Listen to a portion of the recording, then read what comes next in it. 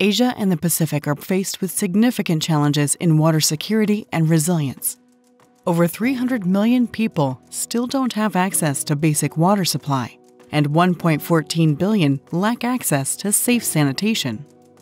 Rapid urbanization and population growth contribute to a rising demand for water for food and energy production, putting additional pressure on an already water-stressed environment. Add to that the constant scourge of typhoons, flooding, and other natural hazards exacerbated by the impacts of climate change. Water cuts across almost every single development sector, including sanitation, agriculture, climate uncertainty, technology, gender. ADB's water sector portfolio of about over $26 billion is implemented across 46 developing member countries in the region, benefiting the lives of over 650 million people. But even this is just a fraction of the people that still need help in our region for water security and resilience. WFPF allows ADB to do business as unusual. It contributes resources to support innovations as well as funds to do better project preparation, resulting in higher quality outputs to support more inclusive, sustainable, and resilient water sector development in Asia and the Pacific. In 2019, I was able to access funds from ADB's WFPF for Uzbekistan to help develop the country's concept for National Water Resources Management Strategy.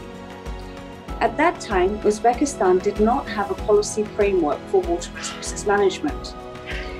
Through that initial financing from WFPF, we were able to work with the Uzbek government and the Swiss Agency for Development Cooperation in the actual approval and endorsement by the President of Uzbekistan of the country's National Water Resources Strategy.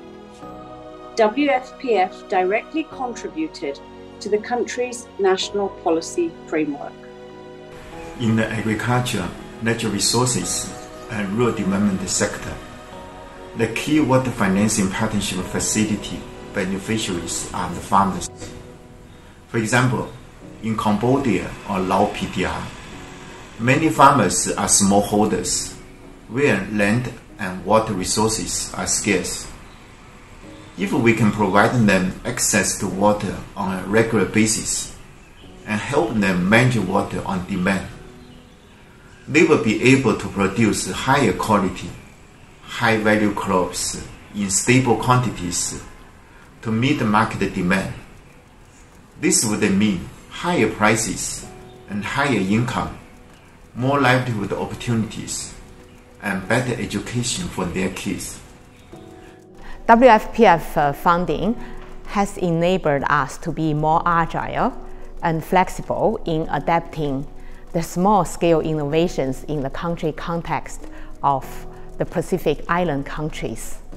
It has provided us quick and timely funding and consultant support to meet the changing demand of our clients in the face of high uncertainties.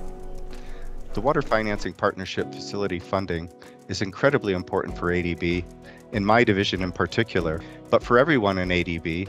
WFPF funds allow us to prepare projects to a much higher level of quality or implement projects much more effectively than would be possible otherwise. The incremental WFPF funds of thousands of dollars allows us the ability to push the envelope and leverage hundreds of million dollars in loan financing for projects that are far more innovative, inclusive, and sustainable. They also help us address challenges such as climate change.